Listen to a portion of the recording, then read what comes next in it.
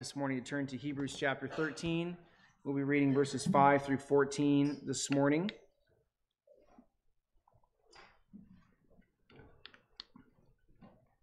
I picked this sermon because I have preached a version of this at over and over again throughout my pastoral career at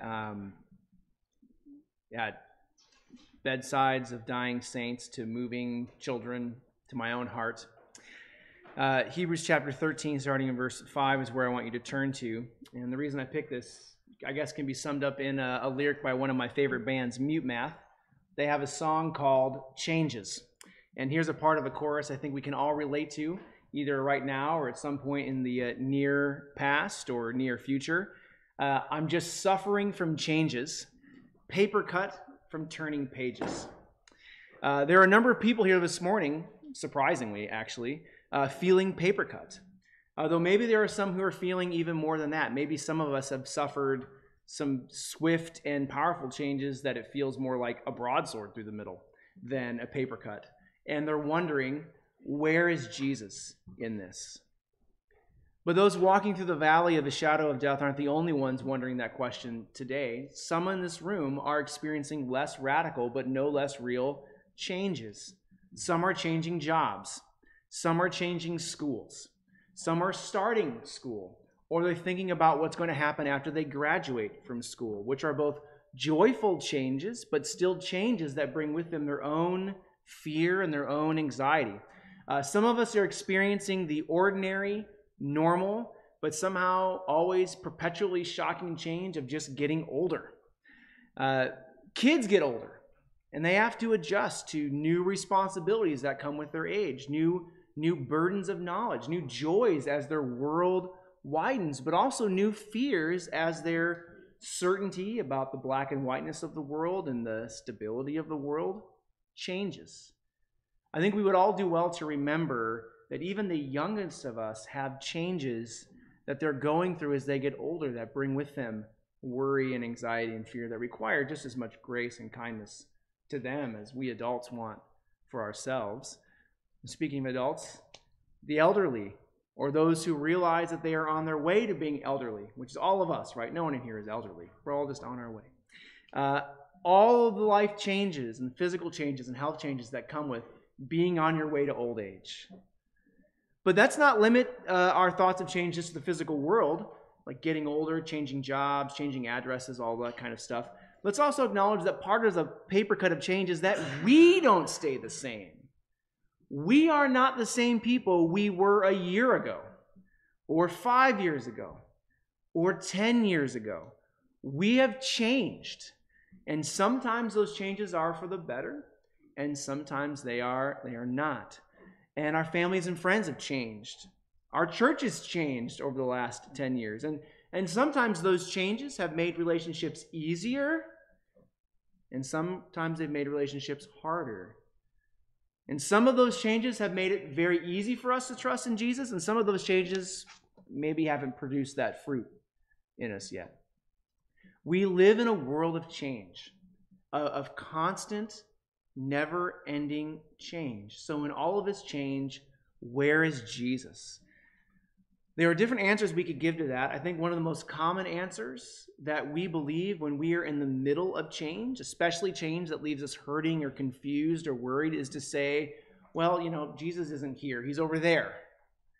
And by that answer, we mean that either Jesus has moved away from us or we have moved away from Jesus. But regardless of who we think moved, we mean that the changes we are experiencing make us feel as though we have been separated from Christ. And that, by the way, is the answer that this church in our letter was giving to their life changes when the author of the Hebrews wrote to them. The author of the Hebrews was writing to Jewish Christians who had been experiencing a huge number of changes. So they had become followers of Jesus, which is a gigantic theological change, right? They now believed correctly that their Messiah had come. They now believed that the God who they had been worshiping when they were like 9 months in the womb, who had entered into covenant with Abraham, had taken on true humanity, had died for them on a Roman cross for their sins and was now properly named Jesus. Right? That's a huge theological change. Some of you have had big theological changes in your life. You know how hard it is when your understanding of God and the way he acts in the world changes. And of course, by accepting Jesus as the Messiah and as God himself, these brothers and sisters were now experiencing a huge upheaval in their relationships. I want you to get this. Early Christians often worshiped in the synagogues unless they were forced out. So these relational changes were faced weekly, right? Every week, these Jewish Christians would worship next to their fathers and their mothers, their brothers and their sisters, their aunts and their uncles, and their children who, if they also did not trust in Jesus, would regard their faith as blasphemy and betrayal of their identity, ethnically, culturally, and familiarly. That is in terms of family sense, right? In other words, they faced relational distance, relational estrangement, relational change. Or if they were forced to leave the synagogue, if they were forced out, they would watch their family go off to worship while they would go somewhere else to worship. I mean, that's at least a paper cut of change, right? And on top of all that, these brothers and sisters were experiencing persecution. So this letter is written after Paul has died and entered glory. And at this point in history, the Roman authorities were now perhaps helped by the synagogue rulers, who, by the way, could have been some of these saints' brothers and sisters, moms and dads. They were putting these Christians in prison. They were putting some of them to death, especially the leaders, which is why in our passage this morning, the author will tell these saints to remember their leaders, because those leaders were killed for Christ. So their lives are being lost. Their church is being thrown into disarray. Their relationships with beloved family members has changed. Their place of worship has probably changed, at least physically. It's definitely changed in terms of its cultural fit and the way they felt estranged and not at home. Their understanding of God had changed in powerful ways from what they knew from when they were like 1 year old, right? So yeah, they were also asking, where is Jesus in all of this change? And the answer that they were giving was, well, he's not here or there. Because maybe Jesus isn't who we thought he was. Maybe God isn't who we thought he was.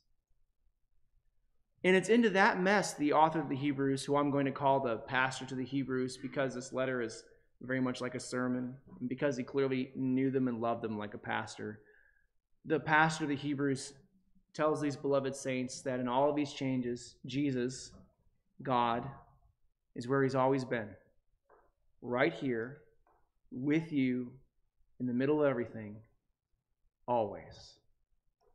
Here at the end in chapter 13, as he's drawing this letter to a close with some final admonitions and exhortations, he sprinkles in these powerful sort of summary statements about Jesus, about things about Jesus he's been talking about throughout this letter, because this whole letter has been looking at Jesus. And here at the end, he wants them to keep looking at Jesus and to know that Jesus is unchangingly with you in an always changing world. With all the changes here this morning, I thought it would be good for us to look at Jesus in 3 deeply wonderful statements this pastor makes about him to this body. Because like them, right, we have changes, we have some wounds, and we need the rock of Christ. We need to know that he is here and that he is for us and that he is with us forever. And we're going to see that this morning by reading Hebrews 13, verses 5 to 14. And then we'll look at 3 statements from those verses. Jesus is with us as our helper. Jesus is the same yesterday, today, and forever. And Jesus is our unchangeable destination and anchor of our souls. Action number 1, you could say, I will never leave you or forsake you. That's really what that should say. So let's read Hebrews chapter 13, verses 5 to 14, pray, and then we'll reflect on this together. Let's hear God's word. Hebrews 13, starting in verse 5. Jesus tells us, keep your life free from love of money and be content with what you have, for he has said, I will never leave you nor forsake you. So we can confidently say, the Lord is my helper. I will not fear. What can man do to me? Remember your leaders, those who spoke to you the word of God. Consider the outcome of their way of life and imitate their faith. Jesus Christ is the same yesterday and today and forever. Do not be led away by diverse and strange teachings, for it is good for the heart to be strengthened by grace, not by foods which have not benefited those devoted to them. We have an altar from which those who serve the tent have no right to eat. For the bodies of those animals whose blood is brought into the holy places by the high priest as a sacrifice for sin are burned outside the camp. So Jesus also suffered outside the gate in order to sanctify the people through his own blood. Therefore, let us go to him outside the camp and bear their reproach that he endured. For here we have no lasting city, but we seek the city that is to come. Thus far, the reading of God's own word. Let's pray together. Our God and Father, we want to know your steadfast love and your unchangeable presence more powerfully in our hearts and in our lives in this world of change. But Lord, we know that we will not experience the peace that comes from having that steadfast anchor of the soul unless your Spirit blesses your word to us. And so, Father, therefore, we pray that your Spirit would give us ears to hear, minds to understand, and hearts to believe your word this morning. Father, may the words of my mouth as your preacher, and may the meditation of all our hearts as those called to hear and respond to your word, may it all now be pleasing in your sight. And we ask this all in Jesus' name. Amen. So the first place we can see Jesus in the midst of change is in verses 5 through 6, which tells us that Jesus Christ will never leave us or forsake us. Let's read those again, verses 5 and 6. He says, "Keep your life free from the love of money and be content with what you have, for he has said, 'I will never leave you or forsake you.' So we can confidently say, 'The Lord is my helper. I will not fear. What can man do to me?'" These brothers and sisters, because of persecution, because of broken relationships, they were in financial danger. So in the ancient world, temples to idols were also where most business was done. It's where you would buy clothing and food and make contracts and business deals. Even if you had some kind of it wasn't really a banking system, but if you needed loans and stuff like that, you could go to those places to get loans. Jews normally did not participate in those particular markets, but they would set up their own centered around the synagogues, and they would trade goods and services among themselves, and food and clothing and pots and pans, and take care of each other financially. So when this pastor is telling them not to love money and to be content with what they have, he's speaking into that context. Having gone after Jesus, my position in society has changed. I no longer have access to the synagogue marketplaces, and I definitely don't have access to the pagan marketplaces, and I'm very vulnerable now, and I'm very afraid. But if I reverse that change, these saints were thinking to themselves, if I leave Jesus, I could then have financial security, and I wouldn't be on the margins of both Jewish society and pagan society. And the word that the pastor here speaks to these saints who had that incredibly, I think, understandable fear and desire of not having what they need and thinking maybe I should leave Jesus. I want you to notice his response here is not harsh. And I just want to make this point as an aside. When we face changes, I think that we are afraid of meeting a harsh God who will be impatient or angry at our response to those changes, who will have limited patience and endurance for our fear and anxiety and sorrows and doubts. But beloved, Jesus is gentle. He doesn't get angry at the fear and the anxiety and the hurt and the pain and the doubt that was coming from these changes. God, throughout this letter, speaks this powerful, gentle word because he knows that it's gentle words that bring confidence in a shaking world. As Paul says in one of my absolute favorite verses, and I'm going to get the address wrong because I'm like the author of Hebrews. Somewhere God said, I don't really memorize chapters and verses very well, but in Romans, I think it's 3 verse 24, but it could be wrong. He says, it is the kindness of the Lord that leads to repentance. Not his anger, not his judgment, not his harshness, his kindness. And by the way, one piece of free parenting advice that we all need to take as I'm on my way out. If God's kindness leads to repentance, probably our anger isn't going to get him there, right? We want our kids to repent. We need to be kind, like Jesus is kind. That's an aside. What's this gentle word that God has for his people as they are experiencing doubt, anxiety, fear in this time of change? Well, the gentle word is the same word that God gave to Joshua in the Old Testament back when he was going through his own job change and his own relational changes. As Joshua was replacing Moses and becoming the leader of Israel, right? Becoming the man in charge of the crazy. God said to him, I will never leave you nor forsake you. But what if I get sick? I will never leave you or forsake you. What if I move? I will never leave you or forsake you. What if I have deep theological convictions shaken? I will never leave you or forsake you. God, what if I doubt you? I will never leave you or forsake you. What if I'm afraid? I will never leave you or forsake you. What if I wonder if Jesus is worth the pain and the price? I will never leave you or forsake you. You see, the point is that in all of these changes, beloved, Jesus is here. He will never leave us or forsake us.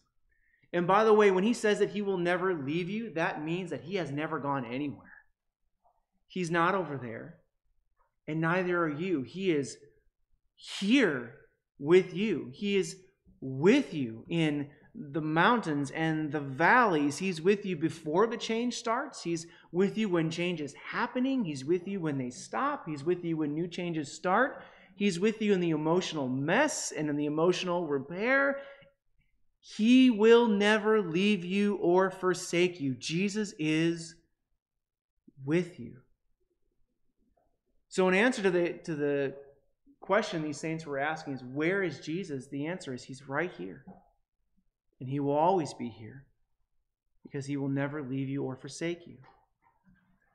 Some of you younger saints out there, if you're experiencing hard change, you might justifiably wonder if that's true.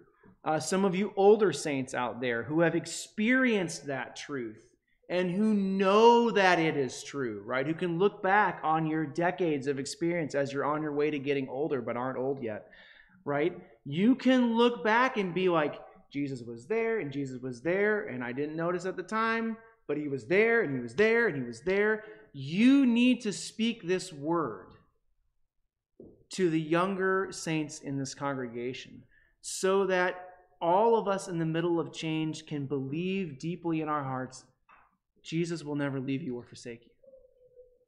He's always here. And by the way, Jesus will never do that because as we read in verse 8, Jesus Christ is the same yesterday and today and forever. That is such a powerful word, and it's such just incredibly good news, because the question you undoubtedly have or have had if you're going through a time of change, particularly a very difficult time of change, is how can I know that Jesus will never leave me or forsake me? After all, like people get married, they vow till death do us part, things change, the vow doesn't get fulfilled. People can be best friends forever until one day they're not. And it doesn't always have to be because of sin, right? Sometimes it's just because you changed and they changed and your life went different directions. How do we know that Jesus will never leave us or forsake us? And the answer is because Jesus doesn't change. Jesus is not different from whom he has always been. He is the same yesterday, today, and forever. Now, I know someone out there probably going to be sassy, at least in their heads, and be like, well, Jesus did change because there was a time when he wasn't incarnate, but now he is, right?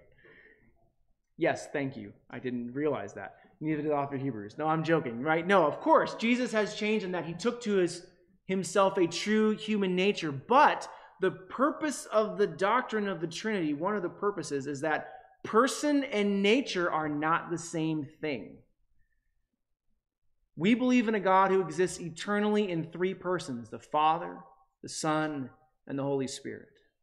And when the second person of the Trinity took on true humanity, his person didn't change because he's God. Jesus Christ, the second person of the Trinity, who both spoke everything into existence and walked around in the desert sands of Galilee, is the same person, the God who never changes, who is the same yesterday, today, and forever. And as the Hebrews pastor tells them throughout this letter, Jesus is that God of the Bible who made all things out of nothing by the word of his power. Right? Remember, this is something that is so important that you remember. The God of the Bible is not someone Jesus is like. Jesus is the God of the Bible. Jesus is the one who made all things out of nothing because he desired to. We might even say because he loved to, right? Creation is an act of our God's overflowing love. Jesus is the one who, as Job says, in his experience of change and upheaval and thinking about a world of change, Jesus is the one who unchangingly feeds the creatures of the fields and the forests and clothes the grasses and the flowers because he loves them. Jesus is the one who watches over the sparrows as they fly through the sky and through the hair of your heads as you go throughout your day. He's the one who causes the sun to rise and the rain to fall because he has always done so, because Jesus is always good, he's always kind, he's always loving, he's always compassionate, he's always gracious. He has never failed his creation because he is the same yesterday, today, and forever. Right? In fact, Jesus is so faithful to his creation that he chose to save us, not because we deserved it, not because we proved worthy, not because we were faithful enough, but because he loves us and has always loved us, and he is always faithful to those he loves, because Jesus Christ is the same yesterday, today, and forever. So their pastor in Hebrews will go on to talk about Jesus, right? How God became our high priest, who died in our place so that his grace could triumph over judgment, and so that he could rise from the dead and be our priest who would never die again, who will therefore always pray for us, especially as we face temptation, so that we can be sure that we will make it to our heavenly home. And I think that's an incredibly powerful word, right? To think about the fact that Jesus Christ, who is the same yesterday, today, and forever, prays for us in temptation. Right? Jesus knows that we face change all the time, every day, and that with those changes come powerful temptations. Jesus is so faithful that he literally prays for us to overcome those temptations and to be forgiven when we fall to those temptations while we are in the middle of experiencing them, which means, beloved, Jesus is so close that he is with us even when we are being tempted. Even when we are sinning, Jesus is with his people because he is the same yesterday, today, and forever, and he will never leave you or forsake you. And even when we fall to temptation, Jesus is with his people. And why is that? Because, as this pastor tells these saints, because of Jesus' death, there's no longer any sacrifice necessary for sin, because Jesus has died and paid for it once for all, so that he could be in the midst of our sin with us, not as our executioner, but as our redeemer, who brings repentance and forgiveness and restoration, as our shepherd who brings us out of the darkness into the light. And why would Jesus do this? Like, why would the holy God associate himself with our darkness and our sin? Because he is the same yesterday and today and forever. And he did that for Adam and Eve. He did it for Abraham, Isaac, and Jacob, and Moses, and Joshua, and David, and Isaiah, and Peter, and Paul. That is just who Jesus is, beloved. He is the God who is with us, who will never leave us or forsake us ever. Which is why we know that he is the same for us today, right? The same creator who's always walked with his creation walks with us. The same sustainer sustains us. The same priest prays for us and forgives us. The same Jesus who walked with Israel in Egypt in the wilderness walks with us in gentleness and mercy and in love in our own valleys of the shadow of death, on our own mountaintops and on our own easy plains. You see, Jesus is who he has always been. He is the same yesterday, today, and forever. Beloved, in all your life's changes, know that Jesus is the same God who is gracious and merciful, slow to anger and abounding in steadfast love and faithfulness, who gives life to his sheep, who walks with us in the valley of the shadow of death, and who brings us safely to himself. Jesus Christ is the same yesterday, today, and forever, and therefore he will never leave you or forsake you. And because that's true, final point, briefly, we have an unchangeable promise. It's verse 14. For here we have no lasting city, but we seek a city that is to come. This word reminds us that this cannot be our final home because this place does not last. It's always changing, and it's not always changing for the better. Sometimes it does. God lives in the world. But there is a city which does not change because it lasts forever. And that city is the New Jerusalem, right? The new heavens and the new earth. It's the city where the unchanging God stands at its center as the sun. It's the city where resurrected men and women walk together with their God forever and need never fear that those relationships will crumble or fade or be separated by death ever again, because they live in the eternal life of God's own life given to them through the Son by the Spirit. And that's our goal, because that has been Jesus' goal from the beginning, which is to live with us in eternal unchanging peace, in eternal unchanging joy forever. I mean, what a wonderful hope, beloved. We know that this world will change, we will change, but where Jesus is bringing us is permanent, right? It's forever, and it's forever blessed, so that we can confess with the Apostle Paul in 1 Thessalonians, we will always be with the Lord. I love that line. So what does all of this mean for us, my friends? Well, in light of the pastor's last word here, I think we can say a couple things. First, I think we can be free to admit that change is our experience. We don't need to pretend to be unchanging like God. We are changeable. Life is changeable. Change is expected. Change is even necessary right now. And change can be good and joyful. We should be free to admit that. Newborn babies, good and joyful. New marriages, good and joyful, right? But some changes can be small and obnoxious. Like when you start getting a little older and your knees don't recover after the jump shot like they used to, right? And some can be terribly hard and emotionally numbing, like grieving a loved one. Jesus knows all of that.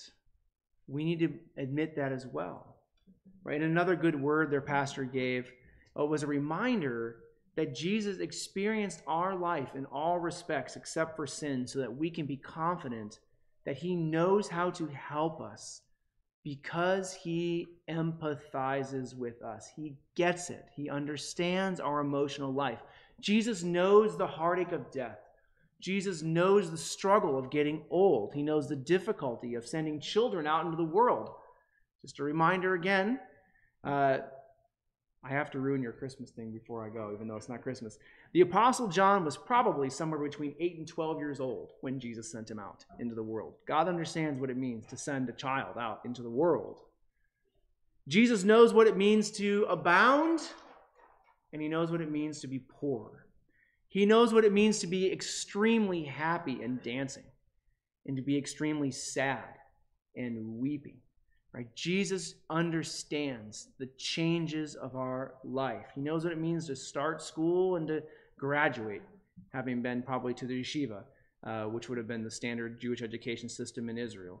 He knows what it means to come home and to leave home, to be understood by your parents and to be misunderstood by your parents and your family, right? He willingly entered into those changes so that he can say to all of us, in all that experience and all of that change, I remain the same yesterday, today, and forever. I remain full of grace, truth, mercy, patience, love, kindness, and I will never leave you or forsake you as you experience change. In fact, I will walk with you and I will bring you to myself, and we will live together with the saints forever in glory because I don't change.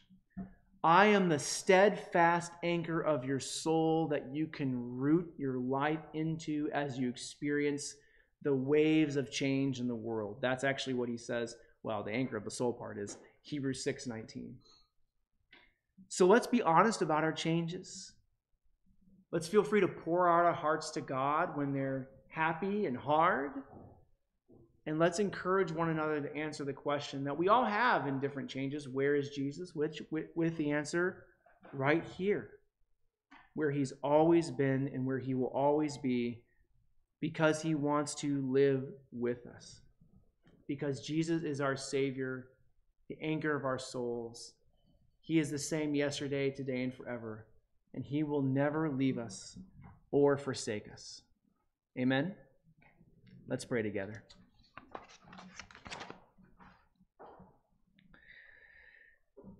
Father, thank you that you are always with us. Thank you that you never leave us or forsake us. Thank you that you are the same yesterday, today, and forever. Now, please help us to know as we go through all different kinds of changes in our lives that we have in you a steadfast, immovable anchor of our souls, so that in all times of transition, we would not fear, but trust that you are with us, working all things for our good, bringing us safely to yourself and to our eternal home with you in Zion. Help us to encourage one another with these words and to know you more deeply in our hearts. And we ask this all in Jesus' name. Amen.